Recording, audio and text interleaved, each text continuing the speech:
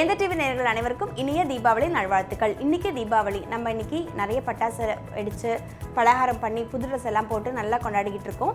இன்னைக்கு நம்மளுடைய ஷோல நம்ம ஒரு சூப்பரான ரெசிபி தாங்க ஃபர்ஸ்ட் பண்ண போறோம். என்னன்னு பார்க்கலாம். இன்னைக்கு நம்ம பண்ண போறது ஃபர்ஸ்ட் ஒரு கலாக்கண்ட் ரெசிபி தான் பண்ண போறோம். இதுக்கு தேவையான இன்கிரிடியன்ட்ஸ் என்னென்னு பார்க்கலாம். பன்னீர், மில்க் பவுடர், கொஞ்சமா நெய், இது கூடவே கார்னிஷிங்காக நம்ம வந்து பாதாம் வச்சுருக்கோம், மில்க் மைட், கொஞ்சம் பன்னீர். இந்த ஸ்வீட் வந்து பார்த்தீங்கன்னா யூஸ்வலாக ட்ரெடிஷ்னல் ரெசிபின்னு பார்த்தீங்கன்னா ரொம்ப கொஞ்சம் வாஸ்ட் ரெசிபியாக இருக்கும், பெருசாக இருக்கும். நம்ம பண்ணுறதுக்கு வந்து ப்ரொசீஜர் வந்து நமக்கு லேட் ஆகும்.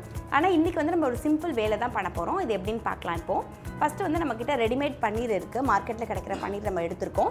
இந்த பன்னீரை நம்ம வந்து நல்லா துருகிக்கலாம். இன்றைக்கி வந்து தீபாவளிங்கிறதுனால நீங்கள் குயிக்காக ஒரு ஸ்வீட் பண்ணணும் அப்படின்னு நினச்சிங்கன்னா இந்த மாதிரி பன்னீர் வாங்கி ஒரு 3 இன்க்ரீடியன்ட்ஸ் ரெசிபி தான் இது. நம்ம முக்கியமான ஒரு இன்க்ரீடியன்ட் அப்படின்னு பார்த்தோன்னா இந்த ரெசிபிக்கு ஒரு 3 இன்க்ரீடியன்ட்ஸ் தான் நமக்கு தேவை. அது என்னென்னா பன்னீர், கண்டென்ஸ்ட் மில்க், அதுக்கப்புறம் வந்து மில்க் பவுடர், இவ்வளோ தான் நமக்கு தேவை.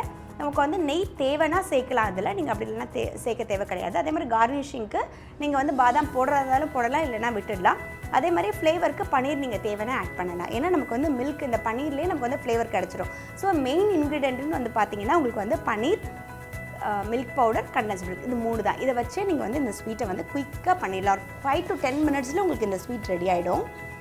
இப்போ நம்ம வந்து பன்னீரை கிரேட் பண்ணியாச்சு.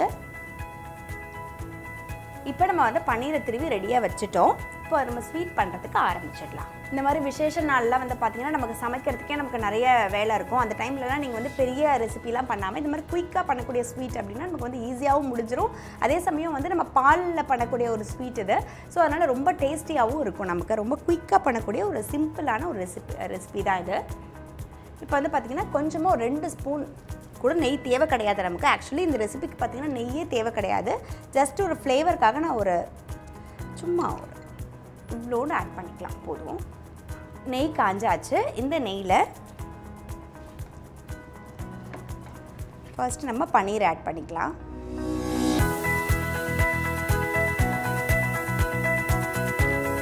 பன்னீரோட இந்த நெய்யை நம்ம ஜஸ்ட்டு மிக்ஸ் பண்ணுறோம்.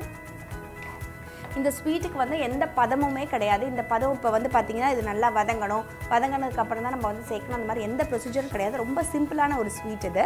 அதனால் இப்போ வந்து பன்னீரை வந்து பேசிக்காக வந்து ஃபஸ்ட் டைமாக நீங்கள் வந்து குக் பண்ணுறீங்க, ஒரு ஸ்வீட் இன்றைக்கி தீபாவளி அன்றைக்கி பண்ணணும்னு நினச்சா கூட இது வந்து நீங்கள் பண்ணலாம். இப்போ வந்து பார்த்திங்கன்னா இன்றைக்கி வந்து நம்ம பன்னீரை வந்து துருக்கி இப்போ ஆட் பண்ணியாச்சு.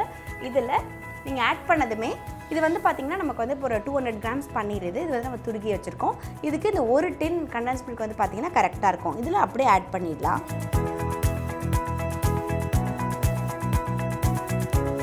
இந்த ஒரு டின் வந்து கரெக்டாக இருக்கும். இந்த 200 கிராம்ஸ் பன்னீருக்கு இந்த ஒரு டின் கண்டென்ஸ் மில்க் நம்ம கரெக்டாக இருக்கும். அதை ஆட் பண்ணிடலாம். இதில் இப்போது நம்ம 2 table spoon milk powder add பண்ண போகிறோம். இது எதுக்காக ஆட் பண்ணுறோன்னு பார்த்தீங்கன்னா நமக்கு வந்து அந்த டெக்ஸ்சர் கொடுக்கறதுக்காக தான் ஆட் பண்ணுறோம்.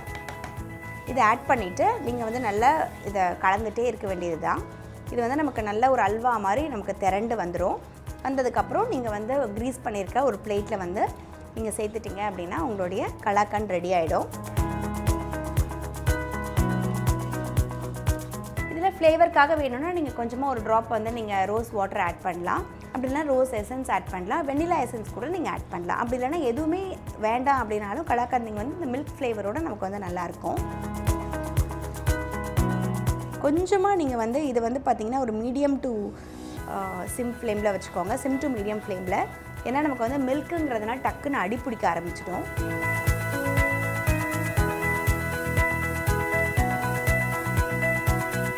இது ப்ரிப்ரேஷன் டைம் வந்து பார்த்திங்கன்னா நமக்கு வந்து ஒரு 5 மினிட்ஸ் தான்.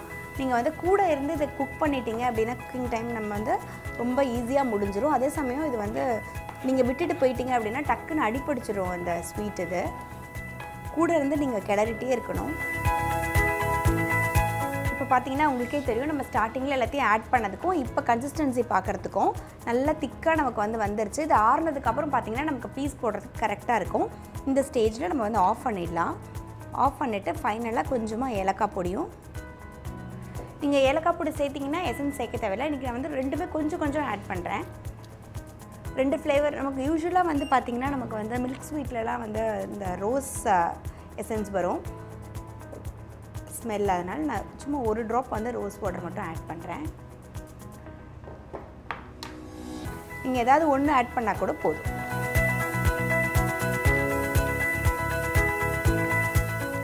பிளேட்டில் வந்து நம்ம சர்வ் பண்ண போகிறோமோ, எதில் வந்து நம்ம பீசஸ் போட போகிறோமோ அதை கொஞ்சமாக வந்து நம்ம க்ரீஸ் பண்ணிக்கலாம் நெய் தொட்டு. நமக்கு வந்து ஈஸியாக இருக்கும் எடுக்கிறதுக்கு ஆறுனதுக்கப்புறம்.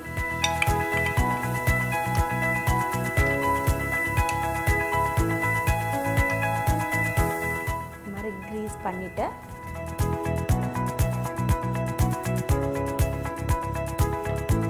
இந்த மாதிரி நம்மளோட கரண்டியில் ஒட்டிடுச்சு அப்படின்னா நான் கன்சிஸ்டன்சி கரெக்டாக வந்துருச்சுன்னு அர்த்தம். இவ்வளோ நமக்கு சூடாக இருக்கும் போது இப்போ நம்மளால் பீசஸ் போட முடியாது. கொஞ்சம் ஆறுனதுக்கப்புறம் தான் பீசஸ் போட முடியும். நம்ம மேலே வந்து இப்போ கார்னிஷ் மட்டும் பண்ணிடலாம். ஓரளவுக்கு இது நல்லா ஆறி ஓரளவுக்கு செட் ஆனதுக்கப்புறமா நம்ம வந்து பீசஸ் போட்டுக்கலாம்.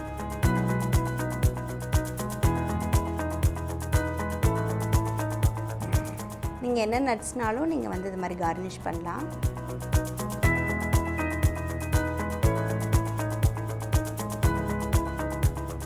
நம்மளுடைய கலாக்கண்ட் ரெசிபி ரெடி ஆகிடுச்சு. நீங்களும் வீட்டில் என்ன பண்ணுறது, இன்றைக்கி தீபாவளி ஆச்சு, ஏதாவது சிம்பிளான ஸ்வீட் பண்ணணும், குயிக்காக பண்ணணும் அப்படின்னு யோசிச்சுட்டு இருந்தீங்கன்னா இந்த மாதிரி இந்த ஸ்வீட்டை ட்ரை பண்ணுங்கள். கலாக்கண்ட் ரொம்ப சிம்பிள் தான், 3 இன்க்ரீடியன்ஸ் வச்சு தான் பண்ணியிருக்கோம். அடுத்ததாக சூப்பராக ஒரு திண்டுக்கல் ஸ்டைலில் பிரியாணி தான் பண்ண போகிறோம், மட்டன் பிரியாணி பண்ண போகிறோம். அதை பார்க்கறதுக்கு முன்னாடி ஒரு சின்ன பிரேக். வெல்கம் பேக் டு கம கம சமையல். தீபாவளி ஸ்பெஷலாக நம்ம வந்து நிறைய சூப்பரான ரெசிபீஸ்லாம் பார்த்துட்ருக்கோம். இப்போ நம்ம அடுத்ததாக பண்ண போகிறது பார்த்திங்கன்னா ஒரு திண்டுக்கல் ஸ்டைலில் ஒரு சூப்பரான மட்டன் பிரியாணி தான் பண்ண போகிறோம். இது பண்ணுறதுக்கு என்னென்ன இன்க்ரீடியன்ஸ் தேவைன்னு பார்த்துடலாம். இப்போ பார்த்திங்கன்னா தாளிக்கிறதுக்கு பட்டை, லவங்கம், ஏலக்காய், இலை, இது கூடவே மராட்டி மொக்கு, ஸ்டார், கடல் பாசி, ஜாதிபத்ரி, இது எல்லாமே ரெடியாக வச்சுருக்கோம். தயிர், வெங்காயம், பச்சை மிளகா, கொத்தமல்லி, புதினா, இஞ்சி பூண்டு, அது கூடவே கொஞ்சமாக பிரியாணி மசாலா, நெய், ஊற வச்ச அரிசி இருக்குது. அரிசி வந்து பார்த்திங்கன்னா 1 மணி நேரம் ஊற வச்சாச்சு. அதுக்கடுத்து கறி வச்சுருக்கோம், மட்டன் வச்சுருக்கோம். இவ்வளோ தான் தேவையான இன்க்ரீடியன்ஸ். கூடவே நம்ம வந்து கொஞ்சம் மிளகாத்தூள், மஞ்சத்தூள், இந்த பக்கம் மிளகு எல்லாமே இருக்குது, நம்ம வந்து யூஸ் பண்ணிக்கலாம். இப்போ ஃபஸ்ட் நம்ம வந்து நம்மளுடைய பிரியாணியை ஆரம்பிச்சிடலாம். இப்போ நம்ம ஃபஸ்ட்டு அடுப்பை வந்து பற்ற வச்சிடலாம். நம்ம வந்து ரிஃபைண்ட் ஆயில் தான் ஆட் பண்ணுறோம். இப்போ நம்ம பண்ண போகிற அளவு வந்து பார்த்திங்கன்னா நம்ம வந்து ஒரு 1/2 கிலோ அளவுக்கு பண்ணுறோம். 1/2 கிலோவுக்கு நான் வந்து ஒரு 50 ml தான் எண்ணெய் விட்டுருக்கேன். மிச்சது எல்லாமே நெய் தான் சேர்க்க போகிறேன். டோட்டலாக அதுக்கு எவ்வளோ எண்ணெயும் நெய்யும் கலந்து பிடிக்கும் அப்படின்னாக்கா நமக்கு வந்து ஒரு 100 கிராம் பிடிக்கும் நமக்கு. நான் வந்து 50 கிராம் இப்போ எண்ணெயும் 100லேருந்து 150 ml வரைக்கும் நமக்கு வந்து நெய்யும் எண்ணெயும் கலந்து பிடிக்கும். நான் இப்போ கலந்து சேர்த்துருக்கேன். இப்போ நமக்கு எண்ணெயும் நெய்யும் சேர்ந்து காயட்டும். இது காயறதுக்குள்ளே நம்ம வந்து வெங்காயம்லாம் நறுக்கிடலாம். இந்த மாதிரி இப்போ வெங்காயம் வந்து பார்த்திங்கன்னா நம்ம வந்து நீட்டை வாக்கில் நறுக்கிக்கலாம். இந்த 1/2 கிலோவுக்கு வந்து பார்த்திங்கன்னா நமக்கு வந்து 5 வெங்காயம் கரெக்டாக இருக்கும். இப்போ இந்த மாதிரி வெங்காயம்லாம் பார்த்திங்கன்னா நம்ம வந்து நறுக்கி வச்சாச்சு. எண்ணெயும் நெய்யும் காஞ்சிடுச்சு. இப்போ இதில் பட்டை, லவங்கம், ஏலக்காய், இலை, நம்ம வச்சுருக்க எல்லா மசாலாவுமே சேர்த்துக்க போகிறோம். இது எல்லாமே இது மாதிரி வெடிக்க ஆரம்பித்ததுக்கப்புறம் இதில் கொஞ்சமாக ஒரு பொடி புதினா சேர்த்துக்கலாம்.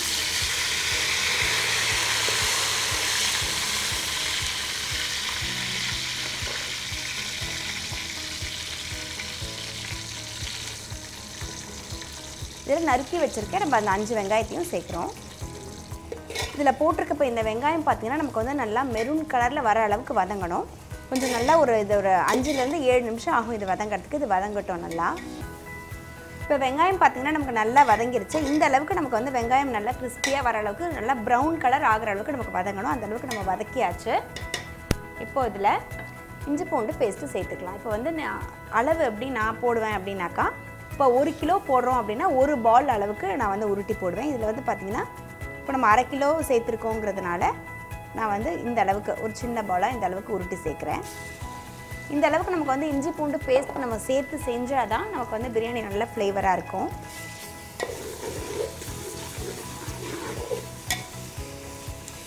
வெங்காயமும் இந்த ஸ்டேஜ் வரைக்கும் வதங்கினா தான் வந்து பார்த்திங்கன்னா நமக்கு பிரியாணியில் நல்ல வாசம் தரும். இதெல்லாம் சேர்த்து ஒரு வதங்கட்டும். ஜஸ்ட் ஒரு 1 மினிட் வதங்கட்டும். இந்த இஞ்சி பூண்டு பேஸ்ட் வதங்கிறதுக்குள்ளே நம்ம வந்து மசாலா அரைக்க போகிறோம். இப்போ வந்து பார்த்திங்கன்னா நம்ம 1/2 கிலோ அரிசி எடுத்துருக்கோம், 2 அழாக்கு. இந்த 2 அழாக்குக்கு தகுந்த மாதிரி நம்ம வந்து பச்சை மிளகாய் எடுத்துக்கலாம். நான் வந்து 1 அழாக்குக்கு 2 பச்சை மிளகாய் வர மாதிரி சேர்ப்பேன். ஸோ நம்ம வந்து இப்போ 5 பச்சை மிளகாய் சேர்த்துக்கலாம். 5 பச்சை மிளகாய். இது கூடவே கொஞ்சமாக கொத்தமல்லி தழை. அரைக்கிறதுல ரொம்ப போட வேண்டாம், ஏன்னா நமக்கு வந்து ஃப்ளேவர் மாறிடும். அப்புறம் புதினா சாதம், கொத்தமல்லி சாதம் மாதிரி ஆகிடும். அதனால் 1 பொடி புதினா, 1 பொடி கொத்தமல்லி சேர்த்துருக்கோம். இது கூடவே கொஞ்சமாக கடல் பாசி. இப்போ இது கூடவே நீங்கள் வந்து சின்ன வெங்காயம் 1 பொடி போடலாம். அப்படி இல்லைன்னா பெரிய வெங்காயமாக ஒரு 2 வெங்காயம் நறுக்கி சேர்த்துக்கலாம்.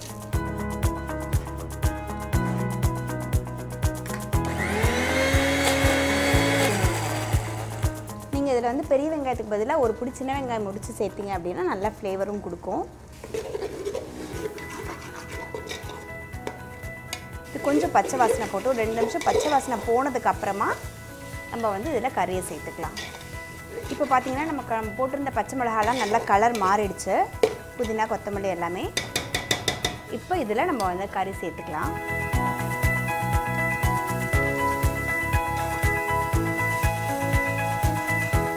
கறி லைட்டாக நமக்கு கலர் மாறினதுக்கப்புறமா நம்ம வந்து மசாலா எல்லாமே சேர்த்துடலாம்.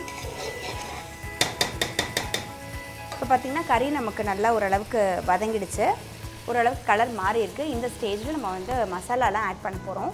இதில் இப்போ பிரியாணி மசாலா பார்த்திங்கன்னா நான் வந்து இப்போது 2.5 போட்டோங்கிறதுனால நான் வந்து 2 ஸ்பூன் பிரியாணி மசாலா போட போகிறேன்.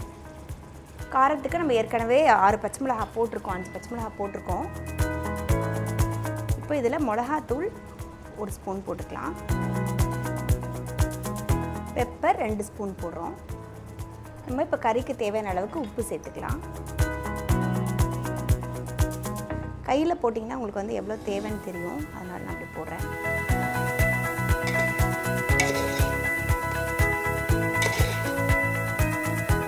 மசாலாலாம் வதக்கியாச்சு. இப்போ நம்ம தயிர் சேர்த்துக்கலாம். 1/2 கிலோவுக்கு 200 கிராம் தயிர். இப்போ வந்து நம்ம வந்து 100 கிராம் அளவுக்கு தயிர் சேர்க்க போகிறோம், 1/2 kgங்கிறதுனால.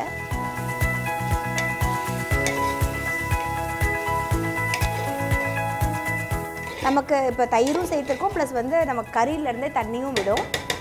இருந்தாலும் நம்ம வந்து இந்த கறி வேகிறதுக்காக நம்ம கொஞ்சம் போல் தண்ணி சேர்த்துக்கலாம்.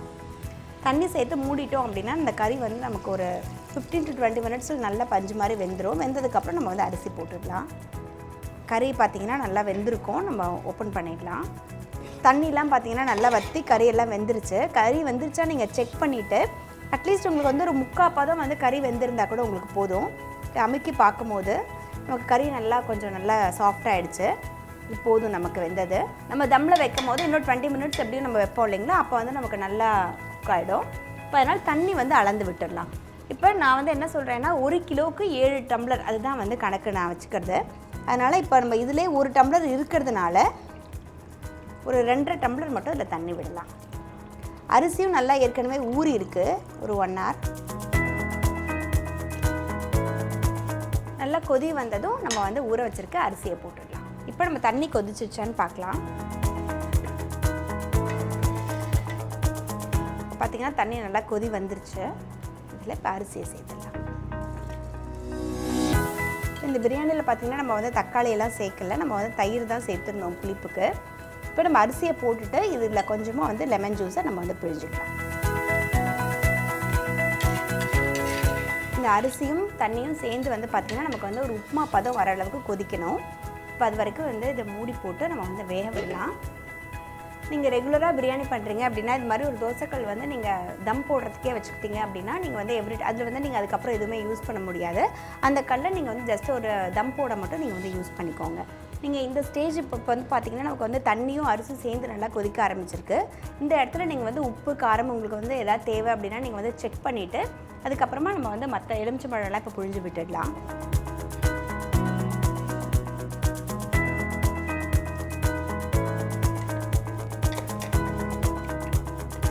எலுமிச்சம்பழம் பிழிஞ்சிட்டோம். ஃபைனலாக இதில் கொஞ்சமாக நம்ம வந்து கொத்தமல்லியும் புதினாவும் சேர்த்துக்கலாம். ஃபைனலாக கொஞ்சம் கொத்தமல்லி, புதினா. இதில் பார்த்திங்கன்னா கொஞ்சமாக நான் வந்து இந்த ஜாதிக்காய் வச்சுருக்கேன். ஃப்ளேவருக்காக ஜஸ்ட் இந்த மாதிரி ஒரு 2 பீஸ் போட்டாலே போதும். ஏன்னா அதுவே நமக்கு வந்து ஃப்ளேவர் பார்த்திங்கன்னா ரொம்ப டாமினேட் பண்ணும். பார்த்திங்கன்னா அரிசியும் தண்ணியும் எல்லாமே நல்லா சேர்ந்தாச்சு. இன்னும் 2 நிமிஷம் இருக்கட்டும். நம்ம தம் போட்டுடலாம். நம்ம ஃபைனலாக கொஞ்சமாக அதில் வந்து நெய் மட்டும் ஆட் பண்ணிக்கலாம். இப்போ பார்த்திங்கன்னா அரிசி வந்து நமக்கு முழுசாகவும் வேகலை, ஆனால் அதே சமயம் நமக்கு வந்து பாதி வெந்திருக்கு. ஏற்கனவே ஊறின அரிசி தாங்கிறதுனால நமக்கு சீக்கிரமாகவே முடிஞ்சிடும். இப்போ இதை மூடிட்டு இப்போ இந்த தோசைக்கல் பார்த்திங்கன்னா நல்லா நமக்கு காஞ்சிருக்கு. இதை ஆஃப் பண்ணிவிட்டு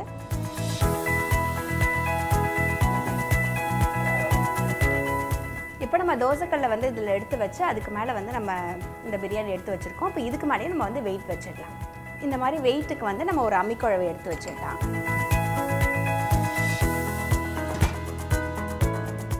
வந்து அடுப்பில் பண்ணுறீங்க அப்படின்னா நீங்கள் வந்து அடுப்பை வந்து லைட்டாக நீங்கள் வந்து அணைச்சிட்டு அடியில் அந்த கங்கு மட்டும் இருந்தால் போதும். அதை எடுத்து நீங்கள் மேலே போட்டுட்டிங்க அப்படின்னா உங்களுக்கு வந்து அடுப்பில் நம்ம பண்ணும்போது இருக்கும். ஆனால் நம்ம வந்து ஸ்டவ்வில் பண்ணும்போது நம்ம வந்து வெயிட் வைக்கணுங்கிறதுனால நம்ம இந்த மாதிரி வெயிட் எடுத்து வச்சுருக்கோம். அவ்வளோதான். ஒரு 20 மினிட்ஸ் வெயிட் பண்ணோம் அப்படின்னா நம்மளோட பிரியாணி ரெடி ஆகிடும். இப்போ நம்மளோட திண்டுக்கல் ஸ்டைல் பிரியாணி ரெடி ஆகிடுச்சு. முடிஞ்சிச்சா நம்ம திறந்து பார்த்துடலாம். பார்த்திங்கன்னா வெயிட் எல்லாம் நம்ம எடுத்துகிட்டு சைடு ஓப்பன் பண்ணிடலாம். கிளறும் போது நீங்கள் ஃபைனலாக வந்து இந்த மாதிரி பேக்கை திருப்பிட்டு நீங்கள் வந்து கரண்டியோட பேக்கை வச்சு கிளறுங்க. ஏன்னா அப்போ தான் நமக்கு அரிசி உடையாமல் இருக்கும். பார்த்திங்கன்னா பீசஸ் எல்லாமே நமக்கு அங்கங்கே நமக்கு ஃபுல்லாக பீசஸாக இருக்குது. அதே சமயம் ரைஸ் நல்லா நமக்கு வெந்து ப்ளஸ் உடையாமையும் இருக்குது. பிரியாணி நல்லா ரெடி ஆகிடுச்சு. ஆஃப் பண்ணிவிட்டு நம்ம எதில் சர்வ் பண்ண போகிறோமோ அதில் எடுத்துக்கலாம்.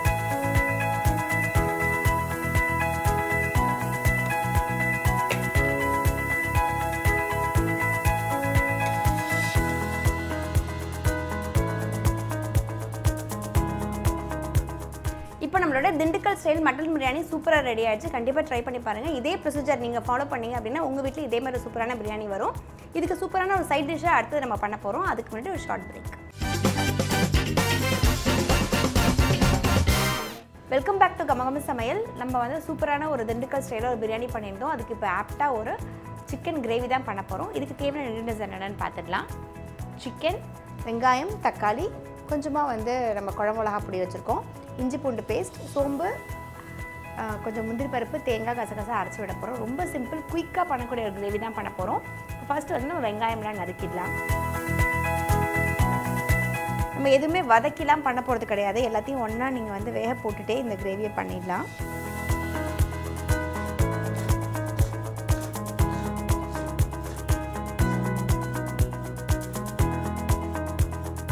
½ kg சிக்கனுக்கு இந்த மாதிரி ஒரு 5 வெங்காயம் நீங்கள் வந்து பொடியாக நறுக்கி வச்சுக்கோங்க. இப்போ ஒரு தக்காளியும் நறுக்கிடலாம். இந்த கிரேவிக்கு வந்து நீங்கள் கொஞ்சமாக தக்காளி போட்டாலே போதும். ஒரு தக்காளி போட்டிங்கனாலே போதும்.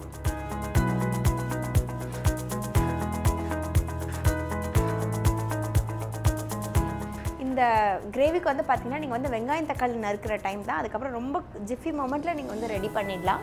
ரொம்ப பிகினர்ஸ் இப்போ வந்து நீங்கள் வந்து இப்போ நிறைய பேர் பேச்சுலர்ஸ்லாம் இருப்பீங்க. நீங்கள் வந்து ஈஸியாக ஒரு சிக்கன் கிரேவி பண்ணணும் அப்படின்னா இந்த கிரேவி நீங்கள் ட்ரை பண்ணலாம். ரொம்ப ஒரு ஈஸியான ரெசிபி. ஜஸ்ட் நீங்கள் இப்படி குக்கர் எடுத்துக்கோங்க. குக்கர் எடுத்துகிட்டு இதில் நீங்கள் வந்து அலசி க்ளீன் பண்ணி வச்சுருக்க சிக்கனை ஆட் பண்ணுங்கள்.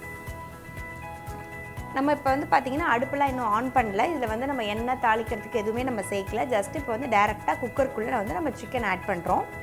நீங்கள் வந்து சிக்கனை கழுவிட்டு இதில் ஆட் பண்ணிக்கோங்க.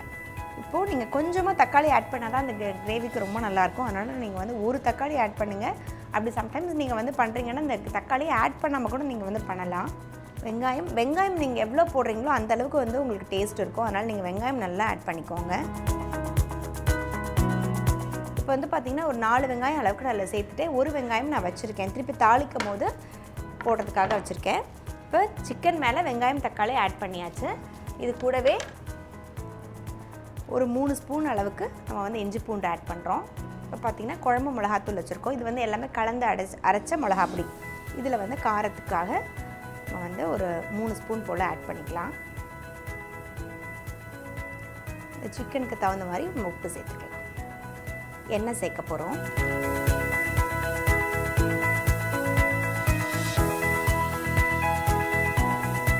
நல்லா கொஞ்சம் தாராளமாகவே எண்ணெய் சேர்த்துக்கோங்க. ஃபஸ்ட்டு நல்லா பெசரிடலாம். இப்போ இதில் வந்து பார்த்திங்கன்னா நம்ம வந்து வெங்காயம் தக்காளி அது கூடவே இஞ்சி பூண்டு மிளகாப்பொடி மஞ்சப்பொடி உப்பு எல்லாமே போட்டிருக்கோம். மிளகாப்பொடி வந்து பார்த்திங்கன்னா நான் வந்து இதில் எல்லாமே சேர்த்து அரைச்ச குழம்பு மிளகாப்பொடி சேர்த்துருக்கேன். இதில் வேக வைக்கிறதுக்கு தண்ணி வந்து பார்த்திங்கன்னா ஜஸ்ட்டு உங்கள் கையை நீங்கள் வந்து கழுவிட்டு விடுற தண்ணி இருந்தால் போதும். ஏன்னா இது வந்து நம்ம கிரேவியாக தான் பண்ண போகிறோம். அதனால் ஜஸ்ட்டு நீங்கள் கையை கழுவிட்டு எவ்வளோ விடுறீங்களோ, ஏன்னா சிக்கன் வந்து பார்த்திங்கன்னா நமக்கு தண்ணி விடும். அதனால் இந்த அளவு வந்து ஜஸ்ட் நம்ம கையில் இருக்க மசாலாவை கழுவி விட்டோன்னா அந்த தண்ணியே நமக்கு தாராளமாக போதுமானது. இப்போ நம்ம அடுப்பை ஆன் பண்ணிக்கலாம். குக்கரை விசில் போட்டு நமக்கு ஒரு 2 விசில் வரட்டும். சிக்கன் பார்த்திங்கன்னா இப்போ 4 விசில் வந்துருச்சு. நம்ம ஆஃப் பண்ணிடலாம். ஆஃப் பண்ணிவிட்டு இது ஒரு பக்கம் வந்து நமக்கு நல்லா ஆவி போகட்டும். இது பக்கம் வச்சிடலாம். இப்போ வேறு ஒரு பேன் எடுத்துகிட்டு இதில் கொஞ்சமாக நம்ம வந்து எண்ணெய் ஆட் பண்ணிக்கலாம். நம்ம ஏற்கனவே வேக வைக்கும் போது கொஞ்சமாக எண்ணெய் சேர்த்துருக்கோம். ஜஸ்ட்டு தாளிக்கிறதுக்கு கொஞ்சமாக எண்ணெய் விட்டால் போதும். ஏன்னா நமக்கு சிக்கனில் இருந்தேவும் எண்ணெய் விடும். அதனால் நம்ம கொஞ்சமாக எண்ணெய் சேர்த்தா போதும். இது தாளிக்கிறதுக்கு நீங்கள் ரொம்ப மசாலாலாம் போட வேண்டாம். ரொம்ப மசாலாலாம் போட்டிங்க அப்படின்னா உங்களுக்கு வந்து சிக்கனுடைய ஃப்ளேவர் வந்து கம்மியாயிடும். அதனால் ஜஸ்ட் நம்ம வெறும் சோம்பு மட்டும்தான் போட போகிறோம். வேறு எதுவுமே வந்து கரம் மசாலாவோ இல்லை வேறு எந்த மசாலாவுமே நீங்கள் வந்து போட வேண்டாம். பட்டை அதெல்லாம் பட்டை கிராம்புலாம் நீங்கள் போட வேண்டாம். ஜஸ்ட்டு கொஞ்சமாக சோம்பு கருவேப்பிலை மட்டும் தாளித்தாலே போதும். இப்போ நம்ம கொஞ்சமாக சோம்பு சேர்த்துக்கலாம். சோம்பு கொஞ்சம் கருவேப்பிலை நம்ம வந்து தாளிச்சுக்க போகிறோம். சோம்பு பொரிஞ்சிருச்சு. இப்போ இதில் கொஞ்சமாக கருவேப்பிலை.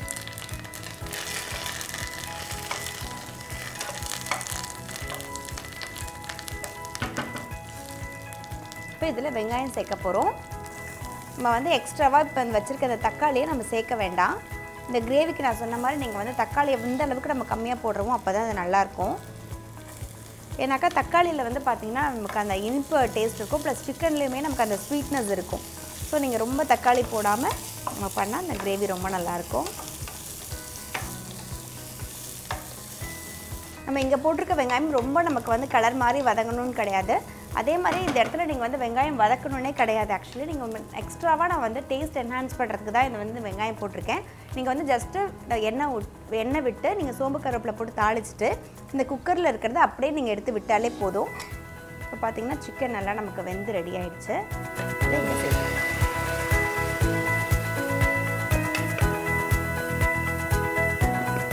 நல்லா ஃப்ளேம் வச்சுக்கோங்க. நம்ம கொஞ்சமாக தான் தண்ணி விட்டுருந்தோம். இப்போ பார்த்திங்கன்னா சிக்கனில் எவ்வளோ தண்ணி வந்திருக்கு.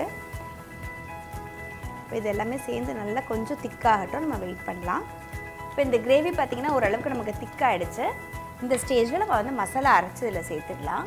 நீங்கள் ஒரு வேளை வந்து உங்களுக்கு கிரேவி கொஞ்சம் தண்ணியாகவே வேணும் அப்படின்னா நீங்கள் வந்து இன்னும் கொஞ்சம் கொடுத்துட்டு தண்ணி நீங்கள் சேர்த்து கொதிக்க விட்டுட்டு அதுக்கப்புறம் இந்த மசாலா அரைச்சி சேர்த்துக்கலாம். ஆனால் நான் வந்து இன்றைக்கி கொஞ்சம் நல்லா திக் கிரேவியாக பண்ண போகிறேன். அதனால் நான் வந்து இருக்கிற தண்ணியிலேயே நான் வந்து மசாலா அரைச்சி சேர்க்க போகிறேன். இப்போ பார்த்திங்கன்னா முந்திரி பருப்பு கொஞ்சம் நிறைய சேர்க்கலாம்.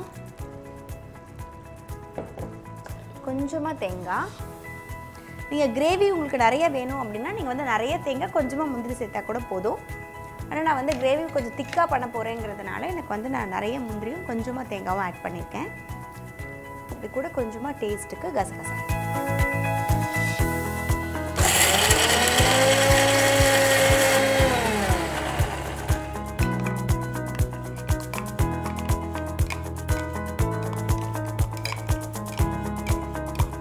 இந்த கிரேவி வந்து உங்களுக்கு ரைஸ்க்குமே ரொம்ப நல்லாயிருக்கும். ரைஸ் ப்ளஸ் வந்து சப்பாத்தி, இட்லி, தோசை எல்லாத்தோடையுமே சூப்பராக கம்பைன் ஆகும் இந்த கிரேவி.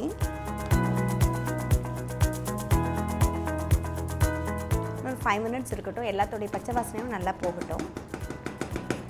இப்போ கிரேவி நமக்கு நல்லா திக்கன் ஆகி வந்துருச்சு. நீங்கள் இன்னும் கொஞ்சம் முன்னாடியே வேணும்னாலும் நான் சொன்ன மாதிரி நீங்கள் எடுத்துக்கலாம். நான் கொஞ்சம் கிரேவி திக்காக வேணுங்கிறதுக்காக தான் நான் இப்படி எடுத்திருக்கேன். ஃபைனலாக கொஞ்சமாக வந்து இதில் பெப்பர் மட்டும் ஆட் பண்ணிக்கிறேன்.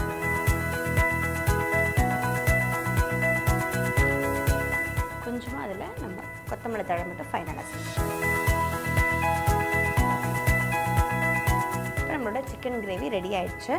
சூப்பராக இருக்கும். நம்ம பண்ண பிரியாணியோட ப்ளஸ் வந்து நீங்கள் வீட்டில் இருக்க சப்பாத்தியோட, இட்லியோட, தோசையோட, ஒயிட் ரைஸோடவும் சூப்பராக கம்பைன் ஆகும். கண்டிப்பாக ட்ரை பண்ணி பாருங்கள். நீங்கள் வீட்டிலலாம் ரொம்ப கொஞ்சம் டஃப்பான நம்ம நிறைய ரெசிபீஸ் பண்ணும்போது ஒரு சிம்பிளான ஒரு கிரேவி பண்ணணும் அப்படின்னா இந்த மாதிரி ஒரு கிரேவி பண்ணிட்டீங்க அப்படின்னா உங்களுக்கு வந்து ரொம்ப ஈஸியாக முடிஞ்சிடும். எவ்வளோ குவான்டிட்டிக்குனாலும் நீங்கள் இதை பண்ணலாம். இப்போ நீங்கள் வந்து 1 கிலோ பண்ணுறீங்கனாலும் வெங்காயம் தக்காளிலாம் நறுக்கி போட்டு இந்த மாதிரி நீங்கள் வேக வச்சு தாளித்து கொட்டிட்டீங்க அப்படின்னா உங்களோட கிரேவி சூப்பராக ரெடி ஆகிடும். சுட சுட கமகமான நம்மளுடைய சிக்கன் கிரேவி ரெடி ஆகிடுச்சு. பிகினர்ஸ் கூட ட்ரை பண்ணலாங்க. ரொம்ப சிம்பிளான ஒரு ரெசிபி தான். இன்றைக்கி பண்ணது எல்லாமே பார்த்தீங்கன்னா இன்றைக்கி தீபாவளி ஸ்பெஷல் நம்ம பண்ணியிருந்த ரெசிபிஸ் எல்லாமே ரொம்ப ஈஸியாக சிம்பிளாக பண்ணக்கூடிய மெத்தடில் தான் பண்ணியிருந்தோம். எல்லா ரெசிபிஸும் உங்களுக்கு பிடிச்சிருக்கோம் நம்பரும். கண்டிப்பாக ட்ரை பண்ணி பாருங்கள். இதே மாதிரி சூப்பரான ரெசிபிஸோடு அடுத்த எபிசோடில் மீட் பண்ணலாம்.